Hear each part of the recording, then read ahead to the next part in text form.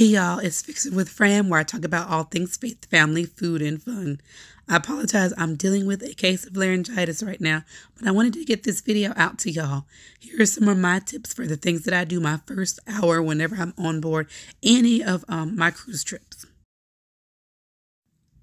So first and foremost, I would always recommend getting one of the drink of the day specials. And this one I think is the fun ship. But whenever you get on board, if you're a person like me that doesn't get the drink plan, whenever the guys are walking around, or ladies that have the different drinks on a tray, you can always ask the servers what the drink of the day is. And usually you may get $1 or $2 off a drink. But if you're somebody, again, who's not going to get the drink plan, who wants to enjoy some drinks throughout the cruise, it's a good way to save a little bit and get something different every day.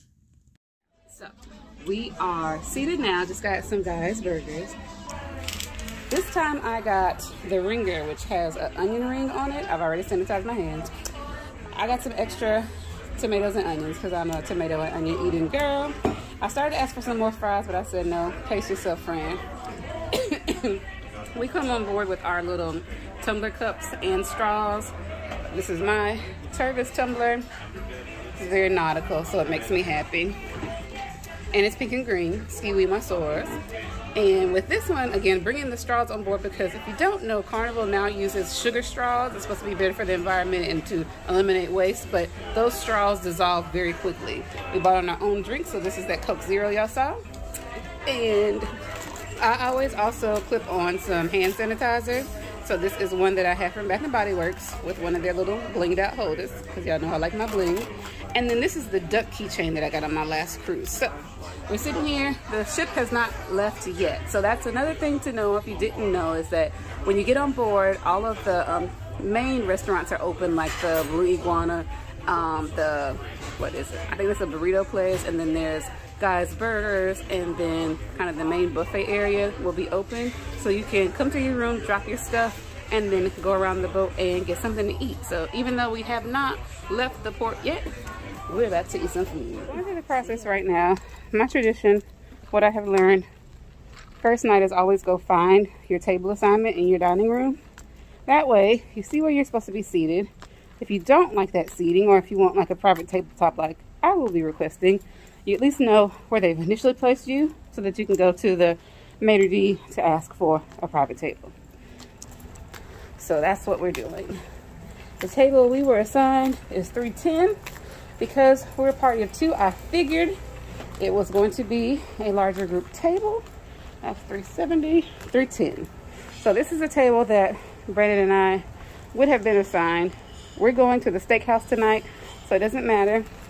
But 310, and your card will tell you your table assignment. So I'll include a screenshot of that. But yeah, come in that first night, our first day, because right now it is 2:38. The ship hasn't even left yet, but just came in to look through the dining room. And this is the Washington dining room, level 3, aft in the back of the ship. I'm walking y'all around so you can also see the window. But once you do that, again, you know where your seat assignment is. And if you want to request something different or another placement, you can do that. So what we'll end up requesting is a 2-top like this, or like that, hopefully one with a booth. I'll let them know my preference is also for a booth, and then see where we get assigned.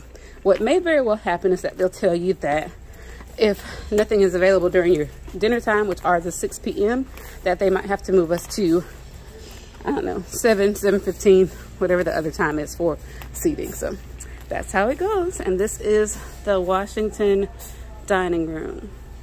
We'll do this slowly so y'all can see. There's an upstairs and downstairs. There's 2 levels of seating on this dining room.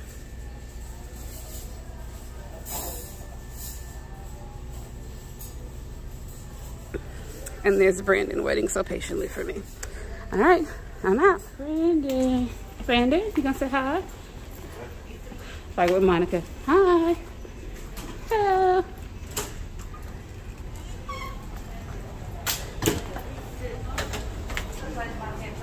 So when the doors are closed like this, usually you can still open them, though it looks like you can't.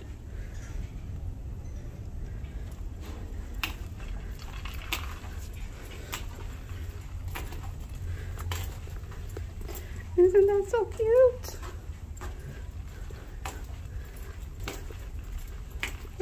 And somebody else turned 18. Cute, cute.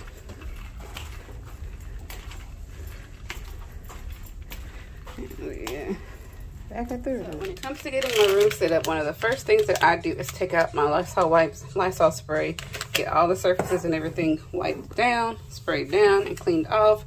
Before COVID even, I always brought these type of wipes so that I could wipe off the phone and the remote in the room, two primary areas. In the day and time of COVID, now I wipe everything down. And I usually have, there is in my checked luggage, it hasn't come yet, but a larger pack of Lysol, like the kind of regular, it's still this plastic case, but this is like the travel to go that I keep in my carry-on bag. And then I have a larger, it's like maybe like 3 inches thick pack that I'll show y'all.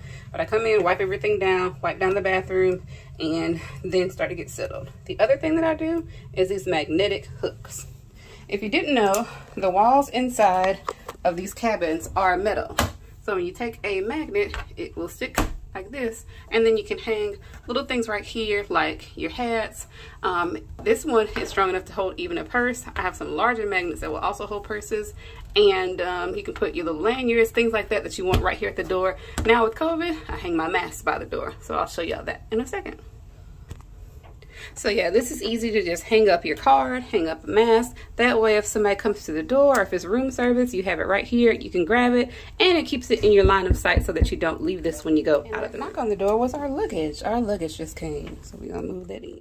I wanted to show this to y'all, and again, I apologize for not having a voice, but I got this travel air purifier to review. It's actually something that's designed for use in the car, but because the staterooms are so small in the cabins, I felt like this would be great to have in our room. And yeah, I told y'all before, I kind of travel and prepare like a Girl Scout, so I told my husband, worst come to worst, if there is a COVID outbreak, we'll at least have something to treat the air in our room. I really loved how small and compact this was. It's about the size of a soda can, as you see here, and it was powered with a micro USB, so it was good to go. So y'all, these are just a few of my tips of things that I do when we get on board. By no means is this an exhaustive list. There's a lot of other things you could do. And by no means is this anything that you have to do. You might want to just get on board, get some food, and not worry about walking around and doing business logistics. But again, just trying to be helpful and share some things that I have learned as a part of my cruising experience over the last 10 years. And next time I'll talk about how the self-mustering process went now with COVID protocol. You get on board and you kind of do the mustering yourself and then go check in at your mustering station. So if you want to know more about that, please do like and subscribe and make sure you hit the notification bell so you get the next video.